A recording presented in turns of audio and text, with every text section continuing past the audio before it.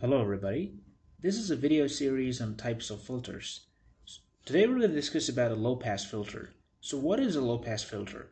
It is a filter that accepts all the frequency below the cutoff frequency and rejects all the frequencies above the cutoff frequency. Now the exact frequency response of a filter depends on the filter design. In the audio world, low-pass filters are often referred to as a high-cut filter or treble cut filter because they literally block the higher frequencies. Alright, let's look at the types of low-pass filters. So there are two types. One is ideal and the other is real.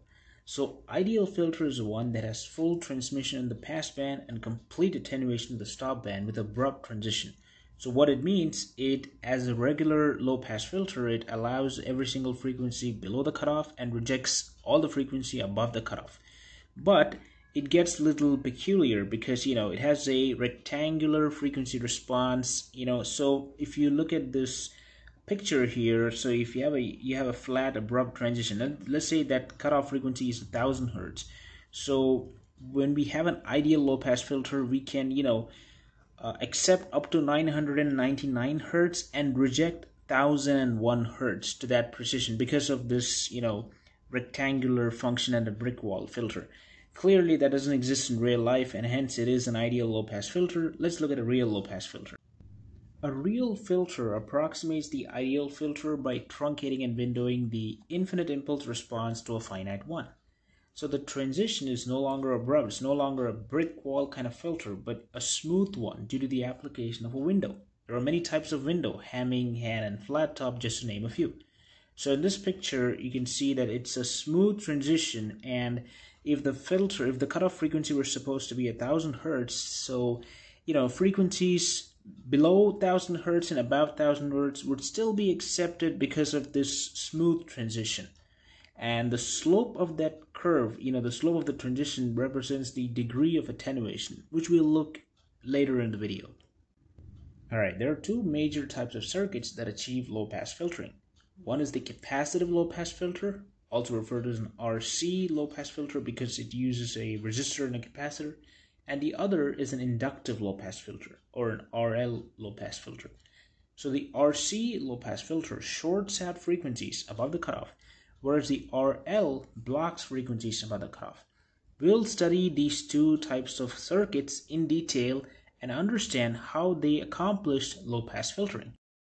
Alright, so as we know, a capacitive LPF is constructed using a resistor and a capacitor.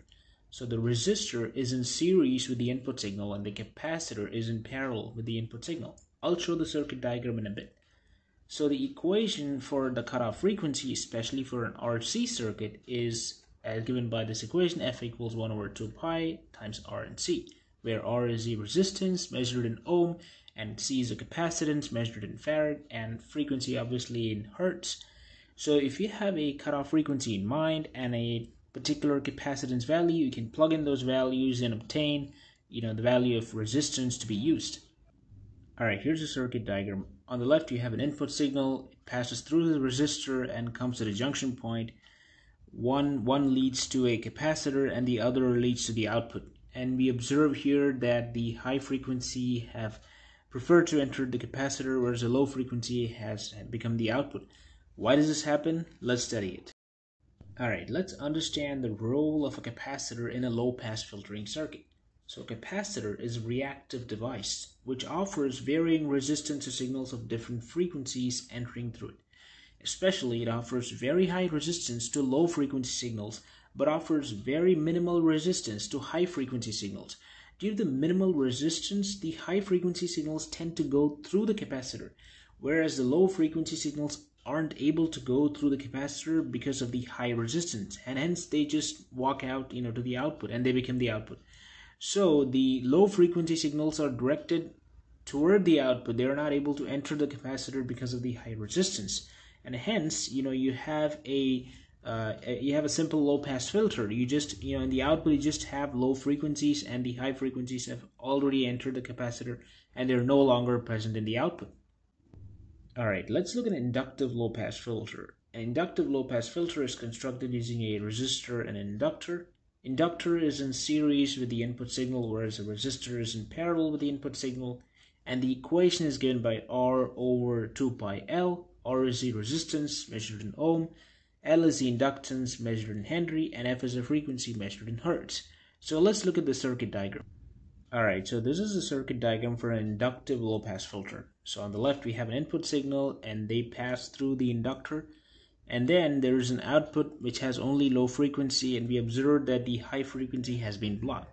So let's understand the role of an inductor in an inductive low-pass filter.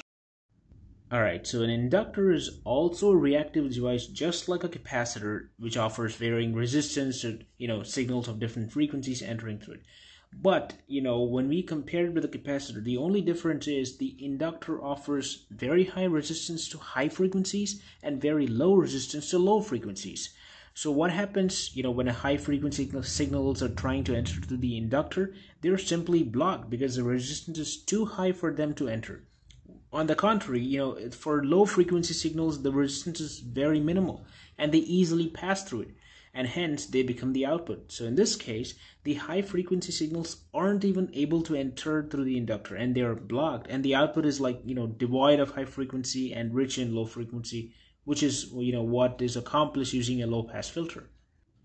This is a frequency response of a first order low pass filter with a cutoff frequency of 5000 Hertz.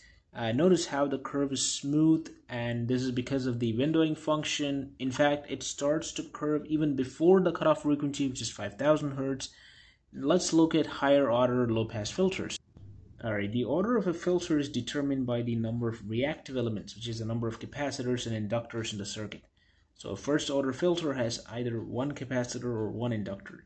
A higher order filter has more capacitors or inductors, and this leads to greater phase shift and greater attenuation as compared to the first order filter. Now, the filter order is directly related to the slope of the frequency response curve. As we observed in the first order frequency response curve, it was very gradual. So the slope was very less because it's a first order filter. So higher the order, steeper the slope, and we'll look at a fourth order filter to see how steep the slope is.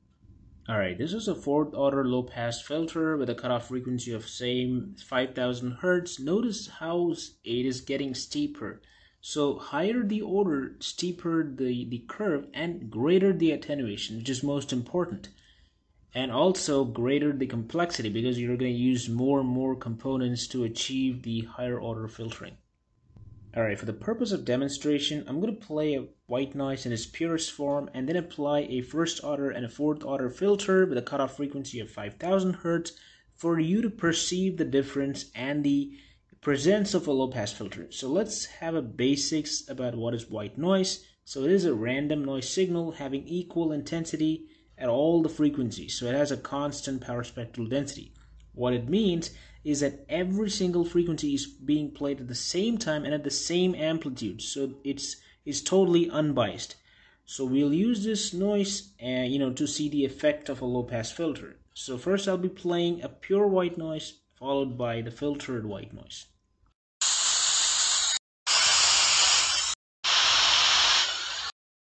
Alright, I hope you heard the white noise in its purest form and the filtered white noise.